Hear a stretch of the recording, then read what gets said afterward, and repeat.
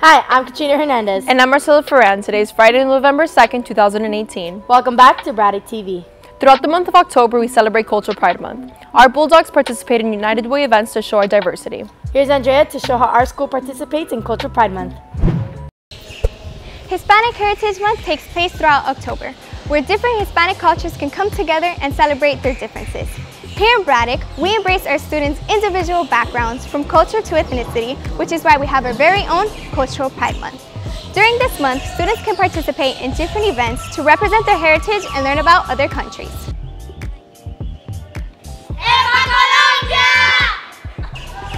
Some of our GEMS dancers performed a mix of different Spanish songs in the courtyard during both lunches to commence Cultural Pride Month. On Tuesday, October 16th was Jersey Day, where students donated $1 to wear a jersey of their favorite and represent their country of choice.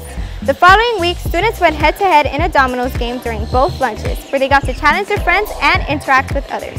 On October 23rd, students donated $1 and represented their country's flag with pride on Flag Day.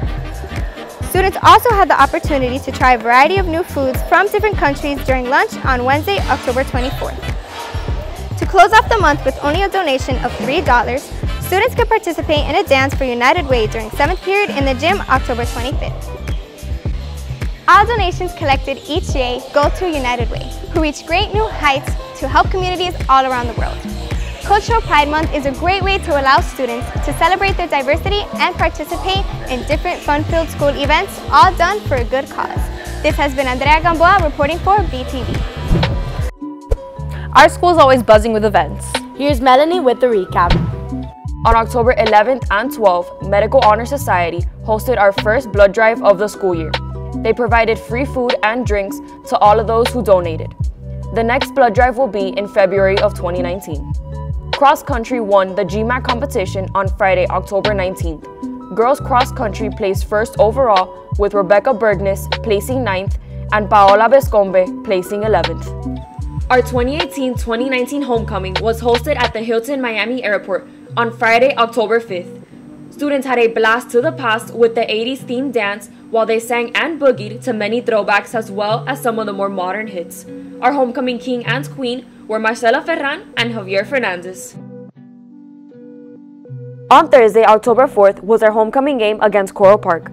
Family and friends gathered to see our team play that evening. We beat the Rams 48-20, earning yet another victory for Braddock. I go in the mouth, she comes to me nothing. 300 the watch out of your budget. 300. Mean muggin' got me clutching. Yeah, and this stick right out of Russia. A lot has been going on in the world lately. Here's Kamari with World News.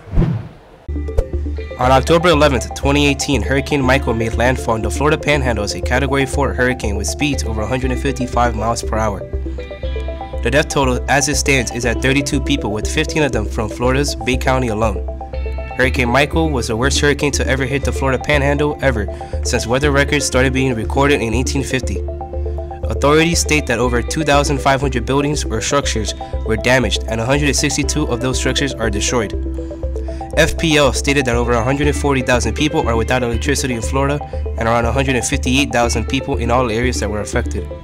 If you wish to donate and help the victims of this major disaster, please visit www.redcross.org or www.teamrubiconusa.org and many more. On September 27, 2018, Dr. Christine Blasey Ford testified to the Senate Judiciary Committee on Capitol Hill against Supreme Court Judge nominee Brett Kavanaugh. She testified that the judge, Brett Kavanaugh, sexually assaulted her when the pair were only in high school. The incident occurred in a house party in Maryland in the early 1980s when Kavanaugh was 17 while Ford was only 15. She stated that the Judge Kavanaugh, who had been drinking that night, pushed her into a bedroom and assaulted her. We will now certainly see the type of backlash that will be shown from this vote. Did you ever drink too many beers? You mean, was I cool? Yeah. Don't forget Election Day is November 6th. If you're 18 or older, please make the efforts to go out and vote.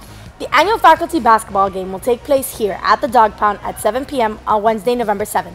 Tickets are $5. Thursday, November 8th is our Magnet Fair. From 6:30 to 8:30 p.m., it will be taking place at the iPrep Village. This is a great opportunity for future Bulldogs to meet teachers and students, as well as learn what Braddock has to offer. Don't forget to follow us on Instagram and Twitter at GHB_TV. And tune into our YouTube page on Fridays at 10:15 a.m. for new episodes of Braddock TV. So remember to make it happen at Braddock TV.